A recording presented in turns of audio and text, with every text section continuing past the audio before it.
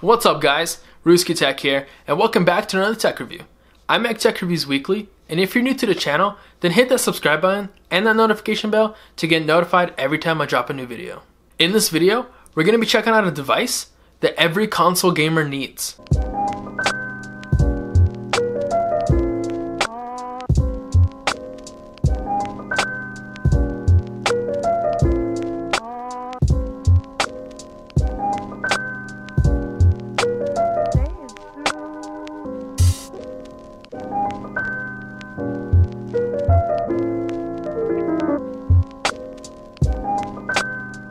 Every gamer needs a controller charging dock.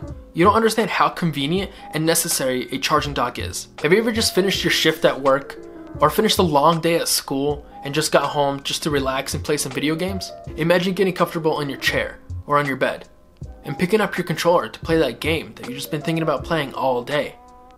And come to find out, the controller is dead. You're just staring at your screen, just thinking about how you have to get up to get a charging cable. And you might not even find one that's long enough, or the one you have is broken, and you won't be able to play that game that you've been wanting to play. Why go through all that hassle when you can just get a charging station that has your controller fully charged when you're ready to game? I'm specifically talking about the Amazon Basics controller charging station for the PlayStation 4. Amazon has an Xbox model, but it's about $12 more than the PS4 model.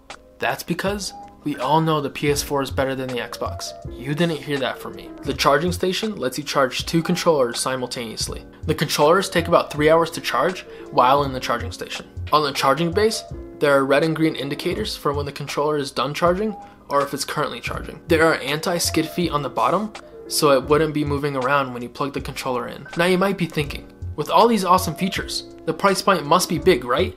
No, that's where you're wrong. The price point is only $13. $13 just for you not to deal with dead controllers. If you're a console player, then I definitely recommend getting yourself a charging station for your controllers.